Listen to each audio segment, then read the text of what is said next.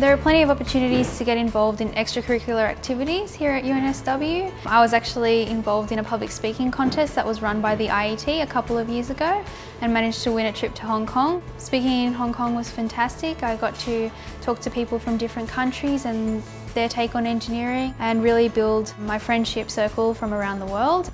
As soon as I started uni, I did a lot of extracurricular stuff, especially with the UNSW Computer Science and Engineering Review, which is a comedy show put on by students. It was something that I started in first year just as a little bit of fun, but then I really got hooked into it and I ended up directing the show the next year.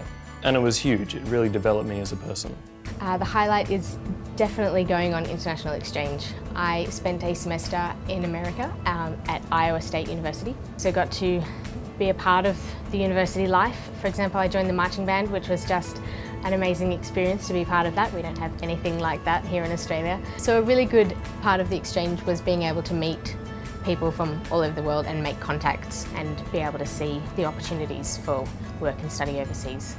So the types of societies and clubs that I've joined include the table tennis club and also the chess club, and normally that's held on a daily basis. I was also lucky enough to be a recipient of 2 scholarships, including the Scientia and the AAA scholarship, and that really helped me financially and through a mentorship program. So I did come from quite a modest school in the western suburbs. It was an Islamic school. When you move on from 15 students to 50,000 students to one of the biggest universities in the country, then you can only imagine how daunting it is.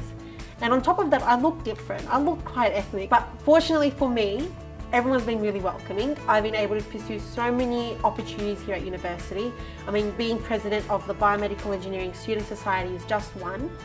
Having my name recorded on the honours list for 2014 is a second. And my placement at BP Castrol, one of the world's largest oil companies, is just another. So if I could do it, then anyone can do it.